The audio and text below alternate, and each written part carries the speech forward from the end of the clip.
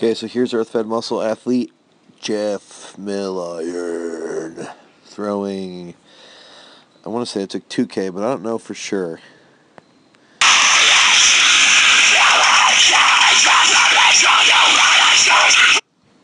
Dear God, how do I turn that music off?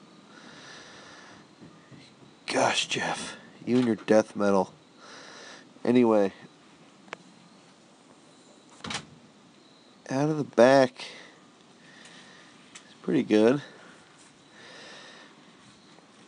He could have put, I actually think here he could push from his right side a little more around that left, just a little quicker. Like push over that left more, push more weight over the left. Okay. Here's where he gets lazy. So he's coming up, and that's where right there is his weakness. So the last one I did of Jeff, everybody struggled to figure this out. I want the knee to come down and around. So around, down, like that. The knee goes down, the foot will hit faster. Now, I don't actually want his knee hitting this concrete. I just want his knee to come down and his foot will get down faster. But Jeff's knee tends to come like that. And you can see right here, that's how it follows. It still goes up there. It's still coming up. And then it comes around. Down. So see, so instead of coming up and following that arrow, I want it to come a little more rotational. So he gets that. He's okay. I don't know. This is a throw. I don't think this throw is great. I don't think it's horrible. But I will say this. So Jeff always does a pretty good job when that left's grounded. That discus is real.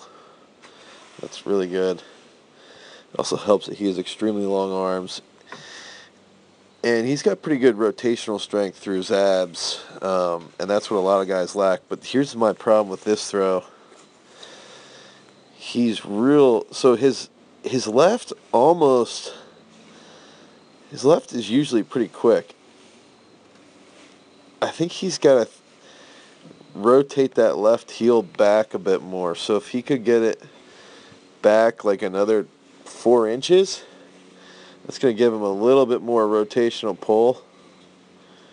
Always looking good with that hat. If you ever watch Jeff throw with a hat on, it's like it's almost like he like fluffs his hair perfectly. So when he has his snapback on, that it's just sticking out perfectly. You can see in this. Look at that little tuft of hair coming out. It's like he's a cover boy.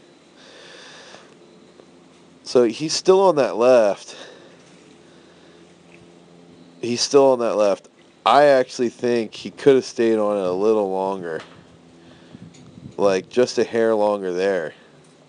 He could still be in it on that left. But he does finish well, nevertheless. Or nonetheless, I guess I should say.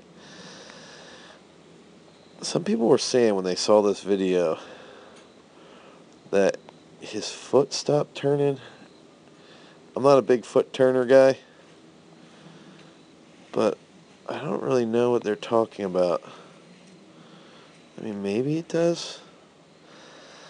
I don't know. But here's the whole thing. This all goes back to what I've said before. His right foot doesn't, if it does stall out, maybe it stalls out a hair, but his right foot stalls out because of his left leg, because his left leg's not rotating enough. If that left leg is back in here a bit more, that left foot, midfoot, is back by that blue line, that's going to rotate his upper body and his hips and everything else together more. So it's a global movement, you know, and if that left leg is rotating a bit more, everything else is going to rotate more. So a couple things he could work on there. But I still think it's better than it was 2 months ago, but he still has to get this fixed.